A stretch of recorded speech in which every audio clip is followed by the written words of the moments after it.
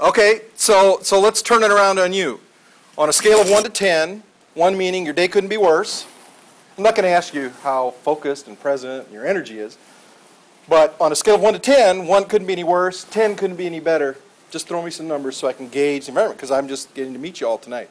8. 8.5, okay.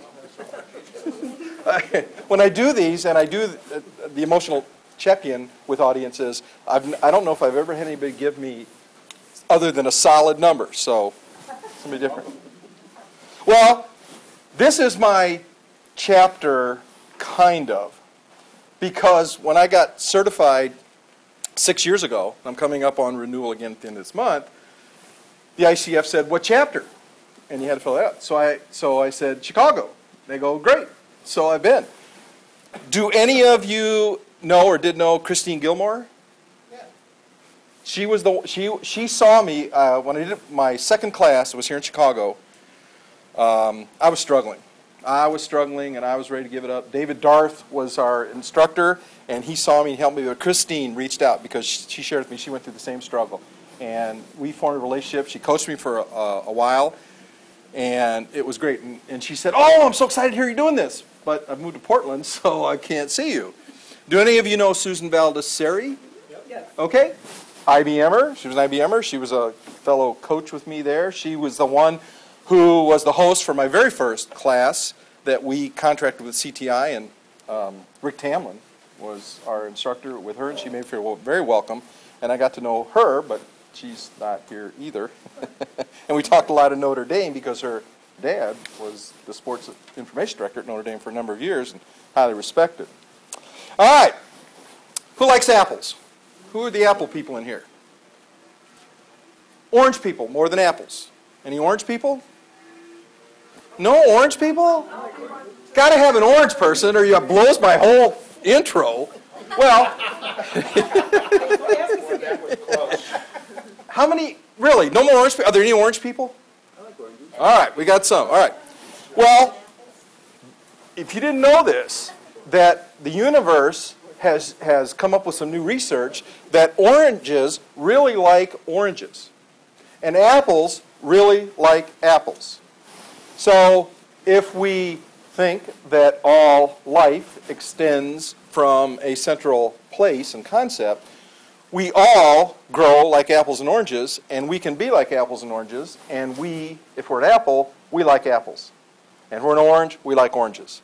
And if we get a client, if we're an orange and we get a client that's an orange, we just sometimes hit it off, and apples hit it off with apples. What I have found, and I am not a master coach by any means, but what I have found is, over the years, and I learned this experientially, and I learned it a bit intuitively as I was going through a lot of things earlier in my life and career and things like that, that trust really works, really works. I didn't get that through training. I didn't get that through some credential. I got that by working with people and trying to work even with oranges, because I'm an apple person too. And so trust is the most important part of any coaching I do. Trust is the most important part of any engaging that I do, whether it be at IBM with leaders. And today I was with a group. Susan, and I'll talk about Susan, was part of bringing coaching more into IBM. And we are on the cusp of taking it to being a business. We have a new initiative underway by an executive called Entrepreneurship, building a business within a business. And they found out about us, and we're pitching it next month. And we've actually got the CEO's speechwriter. He brought this person in to help us present our thing because he said, I think you've got a good idea here, and I want it to be successful. But as I was talking with this person that helped, I tried to build trust with this person. Not necessarily, yes, intentionally, but not because it was a forced intention, but because that's become part of my paradigm, my framing. And the one thing I got back, as we were talking through numbers, IBM's all about numbers and business, you got to have business cases, he says, I do like your energy. And the energy was not just me, but the energy drew this person in. There might have been a little law of attraction. There might have been, maybe this person was an Apple person as well, whatever, but there was something that drew them in. And I've seen this over and over and again. And if trust is part of the space, any space with a person, and there are different kinds of spaces, and especially if it gets into that interpersonal space, which if it's person to person, it's about 2 feet. So as I was introducing myself to everybody, I was actually doing a little, some of you, I came in a little closer. I tried to get in that 2-foot space, and I tried to observe. Am I intruding, or am I okay?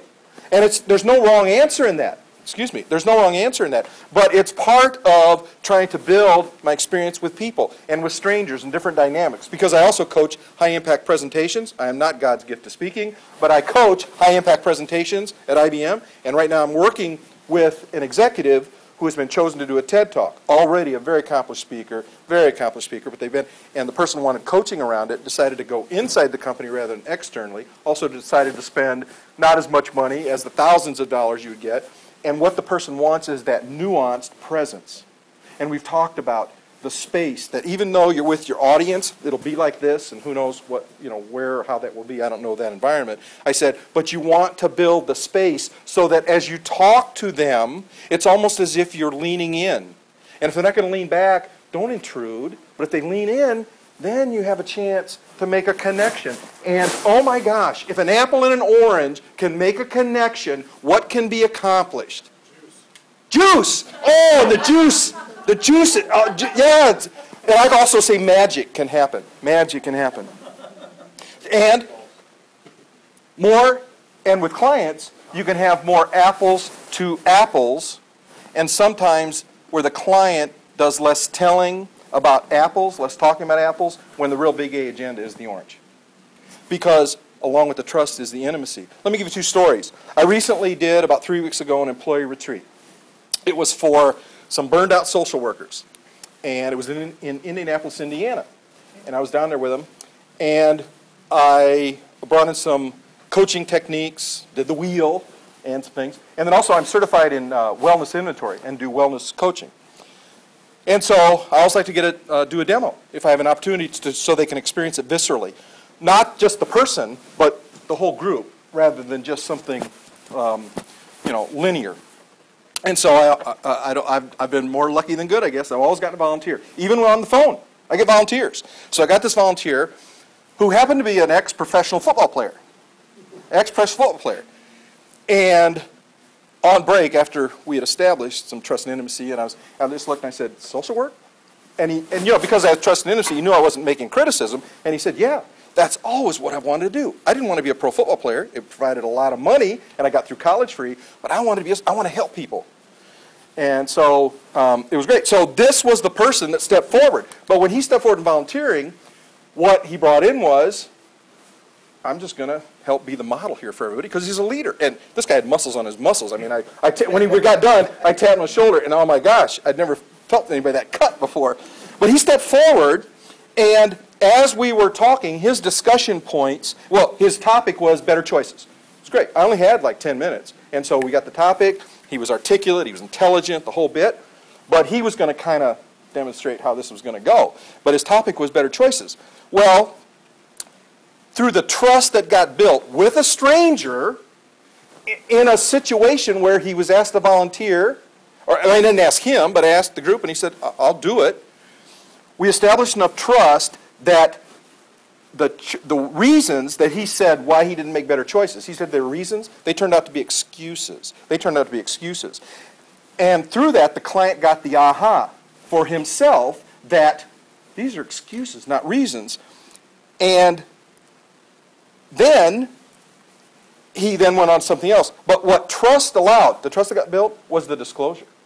The trust allowed him to be vulnerable, allowed him to be believing that the space was safe. And there were 3 kinds of spaces. There was me and him, and then there was the outer group, and then there was the level 3 environment. And managing it can be a challenge, but he believed me that this is not play for me. We are really coaching here, and I am focused on you, and I want to really, if you bring me a real topic, I'll give you the best coaching I can give you in this 10 minutes. And so he said, put up or shut up, kind of. He gave a real topic, and we went for it, and it did. and it was great. But the trust allowed the disclosure. Second one, I said I do wellness coaching. I'm doing some right now. And I have a client who's in one of the top 5 law firms in the country who is a little older, has diabetes, overweight, and can't keep up with the stress level of a corporation like that. And I get that. That's part of the reason I got matched with the person. And so the client was saying, you know, part of my problem is maybe I'm just too hard on myself. Well, what trust brought into space was where the client felt safe enough, but enough trust with the interaction that the truth that got shared is, it isn't that I'm too hard on myself. There's self-hatred going on. Oh, does that change the tenor of the coaching? Does that change the topic? Does that allow the client to explore things within themselves? Let's look at what the experts say, because I think trust and intimacy is better built if there is a designed alliance. And I know that's fundamental, but what I found is that after coaches get their credential or get their experience, even if they don't go for the certification, we kind of get away from the fundamentals. We either build them in where it becomes part of our paradigm and our frame, or we get away from them with our model that works. And so I'm big on fundamentals. I don't assess every client. I don't have a 3-month minimum contract. I have a contract. I have an agreement. I follow but I don't. I show up and let the client show up. There's homework. There's a lot of structure sometimes, but it's also open and free. But I think fundamentals are important to know. So to me, a designed alliance, and there are different ways to define it, but I got that term from CTI. That's where I did what I call my accredited or undergraduate coach training. And I went looking, and I didn't find a definition for designed alliance. So I took design, and I took alliance, and I looked at those. So if you look in the dictionary, there are several definitions to choose for design. And the one that I like is intelligent, purposeful, or discoverable pattern. Intelligent, purposeful, or discoverable pattern as opposed to chaos. Now, coaching is messy. And when the mess shows up, sometimes that's the best coaching, because when the client is letting things loose, sometimes it's a little out of control. They're out of their comfort zone. They're risking. They're trusting the coach enough to risk with the coach and let the coach into that. Oh, wow. But it isn't fully chaos. There is a method to the madness. And that's what sometimes the coach does, hold the method. But I like this definition. And then alliance is in a union, coalition, or formal agreement between parties in their common interest. I like that definition. And then I took them, design and alliance, and I put them together. So to me, designed alliance is a purposeful agreement for common interest. A purposeful agreement for common interest. Now, I said I think fundamentals are important, and coaches sometimes get away, so I've got some exercises that are optional. I do things for my clients, and I say, this one's optional, but this one, if you want me to earn my money's worth with you, you really ought to do. It'll support what you say you want to do. So if we're tired, our energy may be up. If we're tired, you don't have to do this long, but I'm just going to go through the Code of Ethics from the ICF. Section 3, professional conduct with clients. So even though it's messy, and it needs to be an open, safe place, there is structure. And sometimes apples love structure. And sometimes oranges don't like structure, but they wish there were a little more structure. They sometimes wish they were a little more like apples. And apples sometimes go, man, I like to be a little more free like the orange. And everybody talks about their great juice, and we get rotten sometimes. So, Section 3 of the ICF standards say there should be clear agreements or contracts. Agreements or contracts. This, if you've been certified through the ICF, this is what the Code of Ethics say we should be doing as coaches. Clear agreements or contracts. Understand the nature of coaching. Do we understand the nature of coaching? And does the client kind of understand what it is that they've signed up for? And then along with clear agreements or contracts and understand the nature of coaching, then under those agreements there are terms of the coaching agreement or contract. So you have an agreement, but what about the terms? What about the terms? And when I do my intake I spend time going over these things with the client, but I use them to help foster more trust. It isn't just me telling them what, we got this agreement, point, boom, boom, boom. I say, okay, do you have a problem with that one, or is that anything uncomfortable? Because at the beginning, I've established enough that we're starting, but I haven't established enough that we're going. So I probably spend more time designing the alliance, not just through the intake session, but more time building that relationship than later. What I have found is that pay me now or pay me later is a pretty good adage to go by, and an investment up front will pay dividends later. I've been the president of 3 nonprofits, and a couple of them were startups. And in one of them, I helped lead the effort to craft the vision and mission. And the poor board, we spent so much time. But when we got that done, and everybody embraced it, and I used some coaching to allow everyone to have free say and felt like part of it and participate and voice or not voice, but free to do that. We never revisited it in the years we had it later. And so I think I found the same thing here when I designed this alliance with the client that has the trust and intimacy built into it. But when we have these things in place built on trust and intimacy, not just on my methodology, we don't revisit them because they trust then that it makes sense and it doesn't take away. But if something were to come up, because I'm open and flexible, we have enough trust and intimacy, we will discuss it. But I do have an agreement. And then the client has the right, I just believe this, and I'm glad it's in the ethics, to terminate the coaching relationship. Terminate, and I'm glad ICF says relationship. It doesn't say contract. It would be terminating the agreement or contract. And you may have that in your terms, and that's okay. I'm not judging anything. I'm just saying I'm bringing in what the ICF says, but I like what it says because I think it helps reinforce what I'm trying to build as far as conceptually trust and intimacy, and then somehow making enough of a connection that whether you agree or disagree or whatever, it's that I made enough of a connection that in some point something got through so you could make a conscious decision. Okay, then right to terminate and alert to the client no longer benefiting from the coaching. No longer benefiting. When I was with this couple and I was rushing and we were getting done because we had spent sample session, well, it was with a couple because I've been coaching this one person and now this IBMer wanted to bring their spouse in.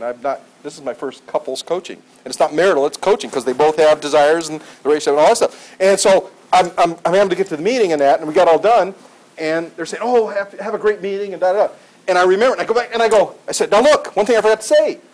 If you don't feel, after we've gone through this, you have a good understanding what this coaching is and what we'll do and that stuff, and you have your questionnaire that'll help dive into your values and things like that. But if you don't think it's going to be a fit, you don't think coaching is going to be a value, or you don't think I'm going to be a fit, I'm not going to be offended. Let me know that you don't even want to start.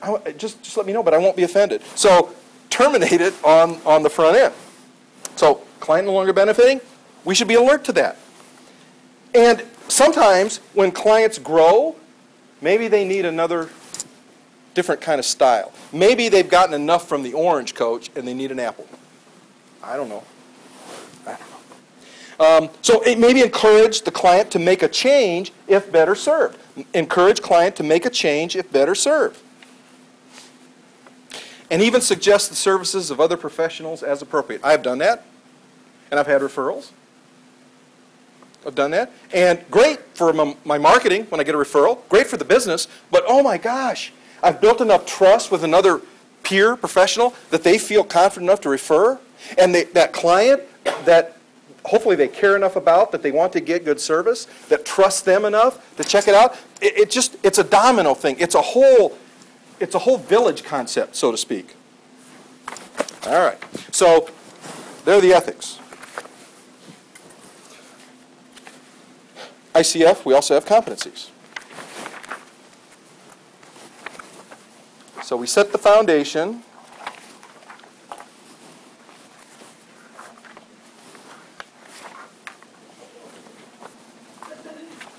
With competencies.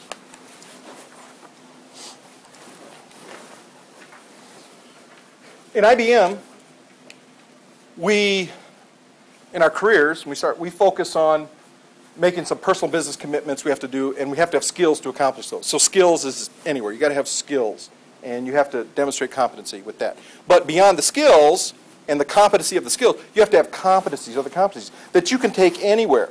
So I think what I found is coaching competencies can undergird any kind of profession. Any kind of profession. I have taught on the community college level. If you're in Indiana, you know who Ivy Tech is. It's not, but it's one of the largest in the country. I've been there 29 years. And I am not an educator. My family is, but I was not.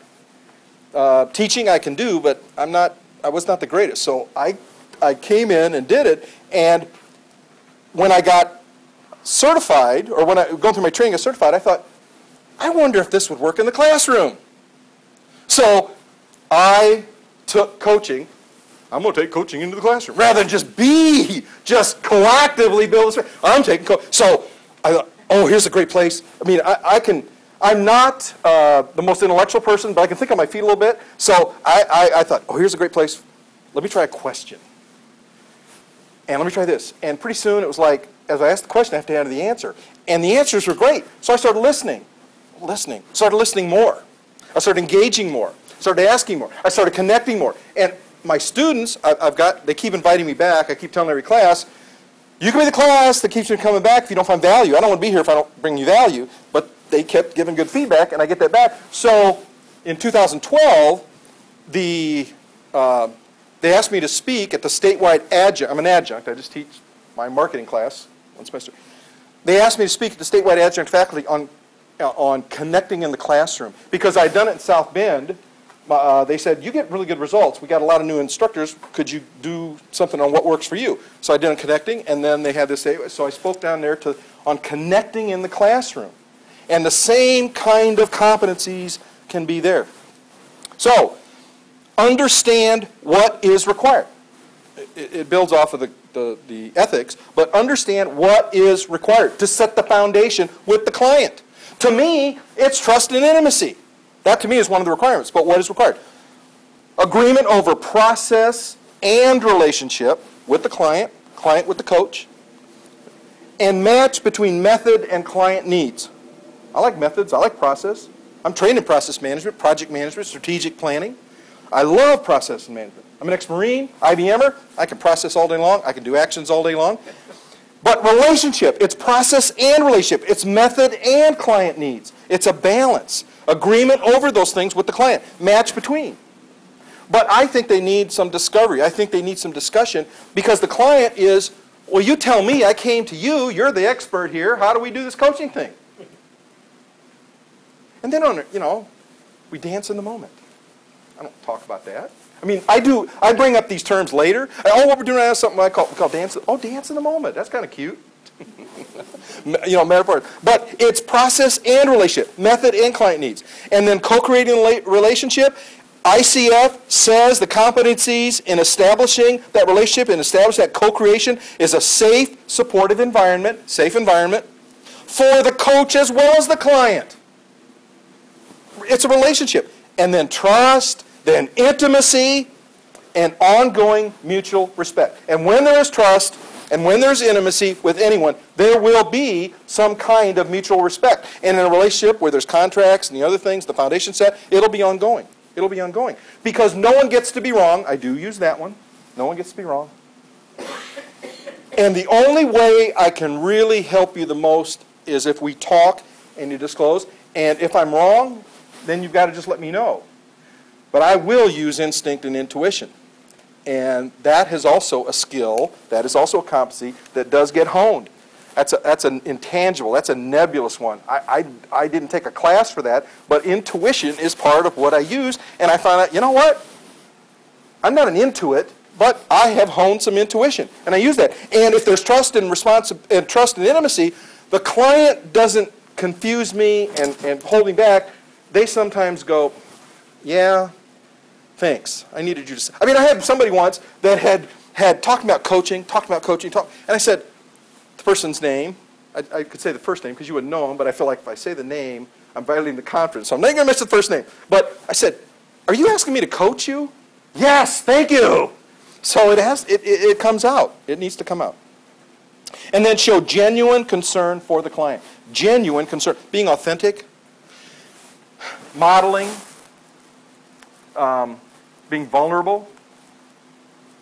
Those are tough, especially in an IBM environment. Those are tough. But I found it works there too.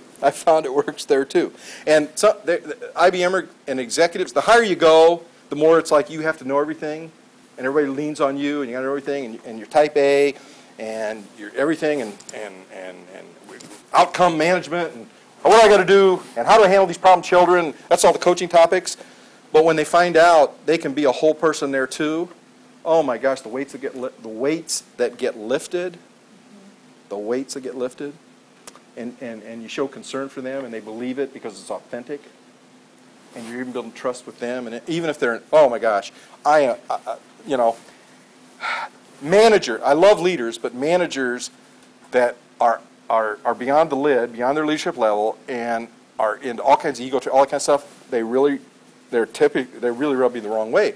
But when they come in as a client, I put all that aside, try really hard, and because I found out they are really real people, and they really they want a place where it can be safe.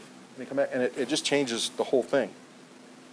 So showing genuine concern for clients, then demonstrating personal integrity, championing new behavior and risk-taking. And I believe if there is not trust in that relationship, it will be much more difficult to champion risk-taking. New behaviors, maybe. You try to get them left brain if they're engineering or whatever. You try to get them to understand it intellectually, but taking that risk out of the comfort zone, having to be vulnerable, can you talk about it?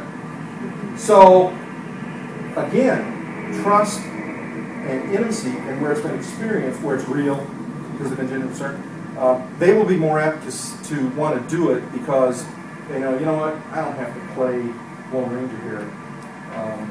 You're going to be with me. You're going to be right there with me. And they know it's not my life, it's yours, but yeah, I'll be there with you going through it. And thank you, client. Thank you, Joe. Thank you, Mary. Thank you, Mr. Thank you, Mrs. Thank you, Ms. Thank you, Miss. Thank you for inviting me into your life. Thank you for sharing something so personal and so important to you. And it comes across genuine. And I'm getting tapped into some of that experience that I remember because that has happened. That's how I can tap into that. And that's why I love this, because when that happens, it's what I call the magic. It's the magic, and it's the most magic I experience almost anywhere. In designing alliances, again, create a safe and courageous space. Safe and courageous. Establish client trust. Set the stage for the client. Set the stage for the client. Safe and courageous space. Client trust. Set the stage. Just reinforcement of what the ICF says. I believe CTI does it because it makes sense that the ICF says so, but also that's what I picked up from my instructor. That's what I picked up in those demos. That's what I picked up when they said, Mark, come be the volunteer. Oh my gosh. It needed to be real safe. And then questions, the coaches, questions, powerful questions, okay? But really, how do you want me to coach you? That's a real question. How do you want me to coach you? And they got to be saying how they really want you to coach them rather than impression management, where I want him to ask me intellectual questions so I can tell him how much I know about my life and everything. Because he's this certified coach. If this coaching were to impact, what would it look like? Yes? What do you say when someone says, I want you to tell me what to do? Have you had that happen? Mm-hmm. When did that happen? At the beginning? In the beginning? When does that come up? I would say it usually happens the first time they get into I can't make up my mind place. Right. And they say, I wish you could just tell me. And I go, but that's not what I do, or right. Maybe some crack. But by then they usually know I'm not going to tell them. Right. But it's interesting that almost every client always says that somewhere. Am I making you nervous by walking closer? No. Okay. Well, we'll keep the table safe because you don't know what I do if I come around it. So, let's just say, Kathy, you're my client and I'm the coach here. Okay. What makes you ask me that question? You mean just now? Let's say that's your real question. Let's say you're my client, and that's your real question. And I'm saying, why don't you tell me what to do? What makes you ask me that? Well, because I can't make up my mind. About what? Well, about whatever we're talking about. Okay. Is it important to you to know and important for me to tell you? It's important for me to make a good choice. Good choice. That's pretty good, isn't it?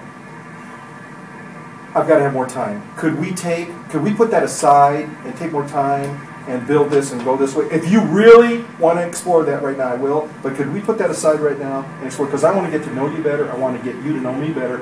And we will get that answer. And it'll come out. But it'll have a higher quality if we hold that aside. So you're talking about it early on when you're still creating all I try to put it in the parking lot. Okay. But I also try to tell you kind of, if that were a real discussion, I try to have the client be part of the decision in, is it okay to put it in the parking lot? That's my suggestion as part of the relationship.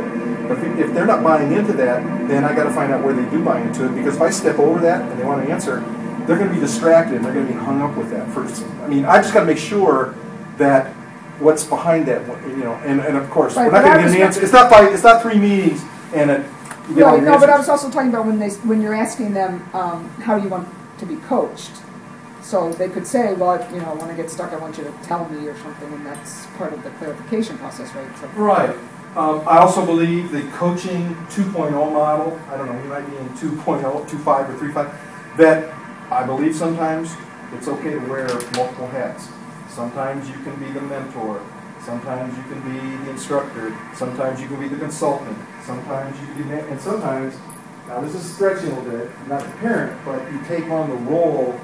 You take on a little different role, but it gets very clear if you're doing it, because otherwise you violate the ethics. And when my sample sessions, when I'm explaining coaching, and I do these circles, this represents you, this represents your goal, this represents the modality you could use to reach the goal, inverted triangle, and over here you've got mentor, manager, consultant, counselor, instructor, facilitator, therapist, even parent. They will tell you how to reach that goal. I do mentoring, I'm a trained mentor. I'll tell, if you want to learn how to make a better presentation and do something like that, I'll tell you how to do it, how you do it.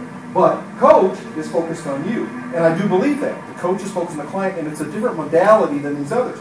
But sometimes the person that's been with IBM 2 or 3 years, they go, Mark, please, and I'm doing career coaching. You won the IBM Leadership Award.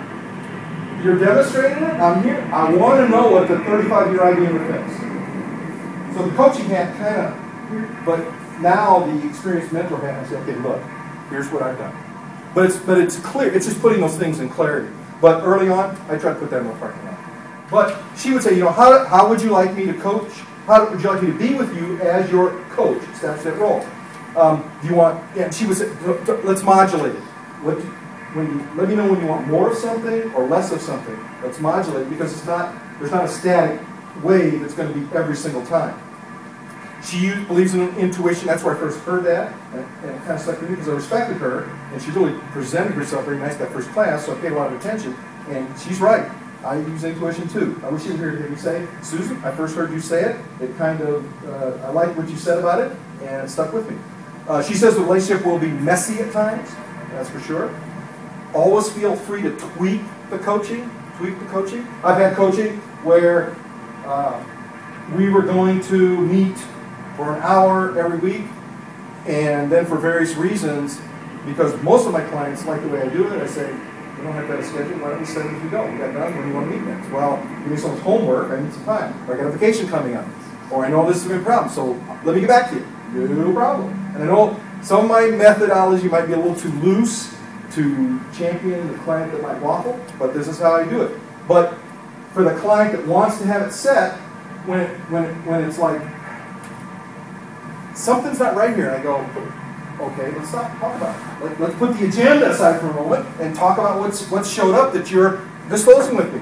And what happens is that the structure the client has to have, because especially at IBM, it's meeting schedule, got to do the meeting, got to accomplish this by the end of the quarter, da-da-da. That isn't working for now, this whole person concept, depending on the topic item. So we then go, well, let's explore this. Okay, what else could we do? What else could we do? Well, I don't know. Some meetings. This every week. I'm liking it, but Well, maybe the structure, maybe let's not meet every week. Remember when we first met and I said I could schedule 2 ways. If you need to have a meeting at a certain time, I will accommodate that if I can. And you said you did, and we did. But now it sounds like it's not working for you. So remember I said we could just schedule this as we go? So we'll do that. And then, man, 45. Could we do a half an hour? Laser sessions, I do those all the time. They work great for busy corporate people. And we kind of get right into it. And if there's trust and intimacy, we don't need to do, we just go right into it and pick up the flow like what we got. Well, let's go to go. So, tweak the coaching. Agree to let each other know if we aren't finding value in the relationship. Will I be able to challenge you more, speak hard truths, field work, homework, and what else do you need from me as your coach? Sarah Smith. Sarah Smith was our first professional certified coach in IBM, as far as I know. An executive by the name of Jane Cresswell, who has her own coaching practice, brought coaching into IBM, was very well received. That's how we got the contract going with CTI, right? Training later. It got swells. But Sarah, with Susan, helped, and some others, helped take the coaches and form the IBM Coaching Network, became more official, and then Sarah helped establish the IBM Coaching Community of Practice that's now up to almost 500 members worldwide, and I was just on the outside soaking it up, but when they found out I taught marketing, and my first coaching was with entrepreneurs, helping them with marketing their business and putting a marketing plan together, stuff like that. So they found out, help us. So I got pulled into leadership, and then when Sarah left and Susan couldn't, and some others left, Stacy Gorham was a coach out east, and she took over leadership, and then she left in May to take a full-time executive coaching position at Ernst & Young, and she called me and said, Mark, I want you to sit in my chair. So I now lead with 3 others, because I changed it from a single person, or there was another person, to this strategic leadership team, the 4 of us, but leading this team. And Susan, Sarah, Jane Cresswell. And I talked to Jane, and it was great. I said, I'm interested in leaving a legacy and continuing your legacy. She thought that was really great, and we may have another opportunity to do that. But Sarah says, like this, in traditional relationships, there is an implied imbalance of power based on roles, such as manager and employee roles, coach and athletes in that context, and parent and child. But a designed alliance assumes that people are full participants with equal power. Equal power. Equal power. And if there's equal power, then both can be empowered. I have a table. Now, I am not, as I am not an artiste, I'm not the greatest PowerPoint user. Rocky could have probably done this totally dimensional and with nice shading and high tech, and probably have flames coming out of the areas as I moved, but I got it done. So we have these here. So in the drawing, we have the horizontal axis represented by self, and the vertical axis represented by others. And so we have these boxes where we have this open free area. It's called open free because whatever's in there is known to ourselves and known to others. Blind area, known to self, but unknown to self, known to others. The hidden area, known to self, unknown to others. And the unknown area, unknown to self and unknown to others. So, back to quadrant 1, the open and free area. This is a space where good communication and cooperation occur. Probably there's a lot of trust and trusting that there can be intimacy. That probably helps that area work that way. Quadrant 2,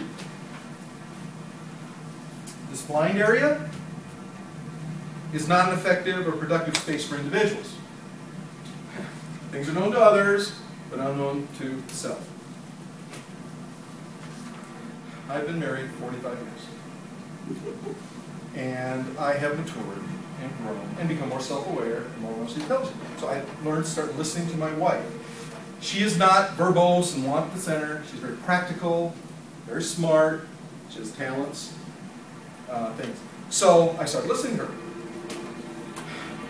And we laugh because I do this to her, which encourages her. So she will say, when I get so excited about coaching, it's excited stuff, and I'll talk to people, we're at dinner or something, and somebody I know comes up, and we'll get done and leave, and she'll go, Mark, you interrupted that person 3 times. Well, what? You interrupted that person? Oh, I'm so excited. You interrupted, but you interrupted. Well, they know me, and they didn't take it that way, I don't think. How do you know? So, I have a blind ear. But I do, I get excited. Now I do, and I do admit, I self-manage myself, my clients, and I'm able to really do that, but not all the time. And if she were here, well, she would add on. Okay, quadrant 3 is this hidden area. Anything that a person knows but does not reveal. Does not reveal. I believe coaches do modeling for clients. I believe that before they can embrace, I mean, there are ways to accomplish their goals, and sometimes tools are good, models are good, evidence-based practices are good. They bring results. They give the client what they need. I like the free form. I like the messy. I like the dance in the moment. But I also, methodology sometimes is what a client is paying for and wants. It wants. So if we model what we're trying to get the client to be more self-aware of, do we have to show intimacy first or vulnerability first or show a foible first? I don't know. Or model something that's very authentic, but it's kind of like, what do you think here? I think that would be the greatest risk a coach could take, because those roles are supposed to be equal power, according to ICF and CTI, but there is still this implied, the coach is the expert, the client is the coach. If a coach shows something that might be hidden of themselves even. I mean, it says known, but it's hidden. And they share that, that's appropriate to service client. I wonder what that would do for the relationship. Would it blow it apart because it was too much? Or would it unlock that door that the client didn't have courage to do? I don't know. I throw it out there. I'm still working on my blind ear. And then quadrant 4. Quadrant 4. Toughest one. Unknown to self, unknown to others. This is where therapy could be needed, because this could be because there are repressed or subconscious feelings rooted in formulative events and traumatic past experience, which can stay unknown for a lifetime.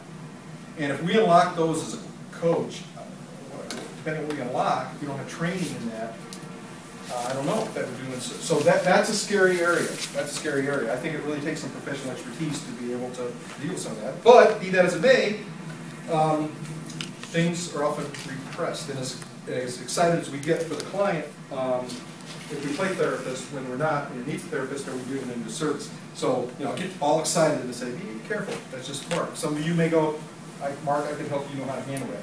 Maybe you could.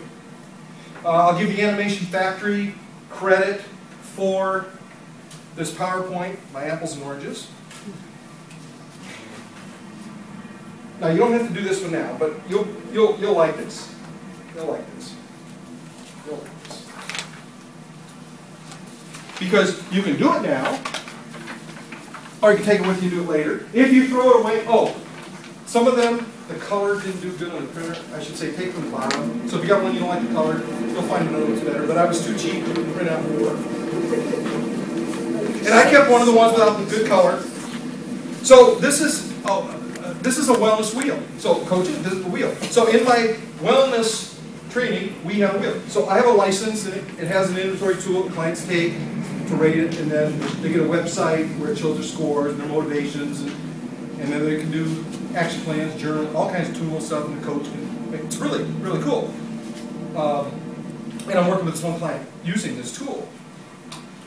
If we, even though we're coaches and we're trying to take care of them, if we take care of ourselves, so now, step out of the coach role, just be a person. If we take care of ourselves, we'll build more trust and intimacy with people. We will. And so the coaching wheel are cuts on parts of our life. Parts of life. Career, romance, fun, health, that kind of stuff. This is, John Travis is one of the founders of wellness, this concept. These are the dimensions of a person's life. There could be others, but these are basically the 12 dimensions. And all the dimensions are built on the first one, the self-responsibility and love. This is where it starts setting the context and the philosophy that it's about self, taking responsibility for ourselves, to love ourselves more. We will then show love to others. So self-responsibility. Breathing are one of the 3 inputs in the system. Breathing, oxygen. You know, so like I said, interpersonal, doing the intrapersonal exercise, talk with yourself, how you doing, do I like myself, that kind of stuff. When, you know, how's your breathing? How's your breathing? Have you taken any deep cleansing breaths? If any of your yoga instructors or take yoga, talk to those people, they would tell you about breathing. People that do sensory type coaching and stuff like that. Anybody do somatic coaching? Breathing would be part of that. That'd be something. So breathing, sensing. You know, my gosh, God's given the eyes that we can see. Some people are kinesthetic and love to touch. Smells. Feeling the wind on my face. I walk 2 or 3 times a week to get out holistically. That's why I wanted to get wellness. I wanted my practice more holistic. So I like sensing. Hearing. Eating, that's a second input. Breathing is an input into our system. Eating is another. Moving, it doesn't say exercise. Exercise is a form of moving, but moving is there are other kinds of just exercise. Feeling and thinking. Now thinking is the other kind of system input, according to this, but I think thinking and feeling are so close, and if you do any NLP or neuroscience, the research is coming out about the brain, that, you know, we have this prefrontal cortex, which is where you make the decisions and do the logical thinking, but then there's a limbic system underneath that's down there where probably the feelings are. It's underneath where this takes over, and you got left brain, right brain, type A, all that stuff, but the brain, and so this thinking and feeling, they work together, and that's why when clients get out of their head, and with IBMers, I'm going, okay, you're in your head a lot, it's really good, you're an engineer, you're a consultant, you're good, that's good, works for you, doesn't it? Yeah. And I can see how you answer the questionnaire, very, very linear. I get that. We will keep you in your comfort zone. And they go, well, and I go, it'll make more sense later. But I'll give homework and say, now when you do this homework, when you do this inquiry, do yourself a favor. Give your head some space, but talk to your heart. See what your heart says. And when the gremlin, saboteur, that bad programming comes up and says, oh, don't go there, I'll say, tell it, thank you, because it is protecting you. But I said, don't let it block you from going into your heart. I said, I think if you go into your heart, just try it, and then we'll talk. And the things that open up. So thinking, feeling, I think those go together. Playing and working, in this training, this philosophy, they go together. It's like playing and working together. Well, I agree with Confucius. If you love what you do, you'll never work another day in your life. I am here, and I've got a late drive going back, and I knew I'd have a late drive going back. And it's not about just loving to hear myself talk, because again, I interrupt people. But it's if I can impart something that helps you build a little more trust and interest in your clients, that helps them reach their goals, that helps make the world a better place, then I'm glad I'm here. I want to be here. So to me, this is play. This is fun. And I only get to do it 10 or 15% of the time. That's probably why I'm going to retire next year. And I got these Coach Mark Stamper. I got my own website, my own practice, a few clients. And I got these here. And if you have someone in Indiana, send them my way. Playing and working. But my wellness client, 90% work, 10% play. 90-10. And that's great when you're charging up the wheel, when you're in your 20s, 30s, 40s, maybe 50s. But 50s start changing. This person's 50. And so they're up here and work once more. And now, because there's diabetes and high blood pressure and 25 extra pounds, it's like, and I go, sounds like you might fall off that. We use teeter-totter metaphor. You might fall off. Yeah. I said, now if you fall off, you might get really hurt. Yeah. And I don't want to do that. So playing and working. Communicating, talk about that, interpersonal. Intimacy, talk about that. That's one of the dimensions of wellness, intimacy. And not just sexual. Intimacy, being really intimate with ourselves, with other people. And then finding meaning. Oh, finding meaning. And meaning is all this stuff, finding meaning about what life is, what living of life, the living of life. I tell my students, I'll tell you, you could have paid me $100 per person to come. Next time I come, I think we should do that. But you could have paid. My students paid for my classes. My clients paid. But it's not just about the money and checking off that we completed something for the 2 CEUs. Time, we can never get this time back again that we've had together. And I know I've done most of the talking, and I've thrown a lot of stuff at you, But we'll never have this time again. And the meaning that we get out of living the life in the moment is one of the most important things. Because from that, then we go to transcendence. Now, I like spirituality in the place of transcendence, but transcendence is, it gets to that place where, you know, the client, the big A, what do I really want? I want to climb the mountain, I want to write the book. I had a client, I've known her 50 years, I want to do the bucket list. We did the bucket list for the 50th year. Oh, was that fun and exciting. They got 8 out of 10 done. It was so great. We shared, I got to share with that. It's got pictures. It was so great. Transcendence. Okay. Home stretch. Home stretch. Murray, am I still doing okay? Oh, not really. I better hurry up. Let's see. Okay. 4 things. 4 things. The last 3 are not long. Well, I don't know. But this one. Okay. I want to leave you with this poem from the content. And then we got a raffle. I brought something really special. It's going to raffle off. I got some business cards. You don't have to take them, but I got them there. And then I've got a final comment. I've got a poem. I'm going to leave you with a poem by Ruth Center. And it's entitled, If I Really Cared. If I Really Cared. If I really cared, who you are would be more important to me than who I am. Where you hurt would be more important than that I'm well. What you feel would be more important than what I know. I'd look you in the eyes when you talk to me. I'd think about what you're saying rather than what I'm going to say next. I'd hear your feelings as well as your words. I'd listen without defending. I'd hear without deciding whether you are right or wrong. I'd ask you why and how, not just when and where. I'd allow you inside me. I'd tell you my hopes, my dreams, my fears, my hurts. I'd tell you when I've blown it and when I've made it. I'd laugh with you, but not at you. I'd talk with you and not to you, and I'd know when it's time to do neither. I wouldn't climb over your walls. I'd wait until you let me in the gate. I wouldn't unlock your secrets. I'd wait until you handed me the key. I'd leave my solutions at home. I'd put away my scripts. The performances would end. If I really cared about you, I'd be myself with you and give you the right to be the same.